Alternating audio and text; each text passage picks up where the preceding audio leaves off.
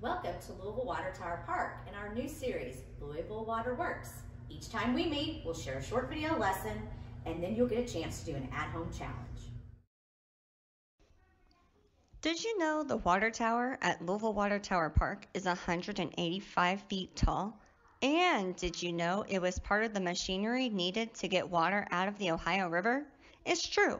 This amazing piece of art and architecture also served a much bigger purpose for water production starting in 1860. In this room were giant Cornish steam pumps. These machines, along with the standpipe inside the water tower, were used to pull water from the river and push it to the reservoir.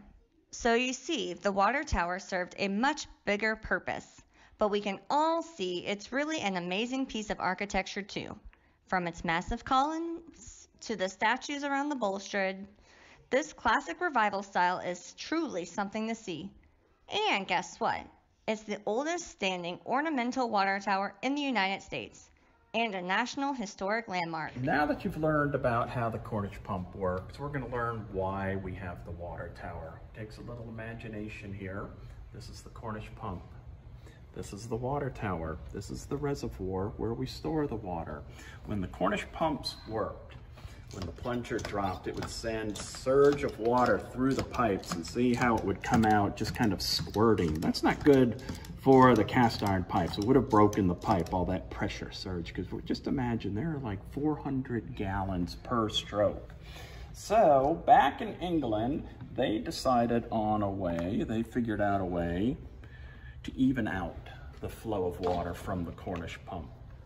They hooked the pump up to the water tower, and as the plunger dropped, it sent the water into the water tower, sending the water up the pipe to the reservoir and coming out smoothly. And that's why we have the water tower. And now, your challenge. Your challenge for today is to build your own water tower at home with products that you may already have around the house. We've built water towers from Jenga blocks, foam blocks.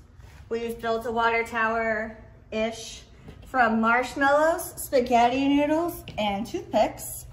And you can even use things you have around the house like toilet paper rolls, paper towel rolls. I'm sure you have a lot of those hanging out.